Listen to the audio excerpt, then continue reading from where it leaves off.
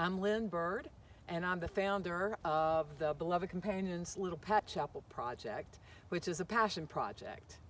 Beloved Companions started in 2016 for real, and I couldn't decide how I wanted it to come together. So there were a lot of false starts before one day last fall, I woke up, got in the shower, where I have my best ideas, and I thought, I want to build little pet chapels, because eventually what I want is a big chapel for everyone, for humans to walk into.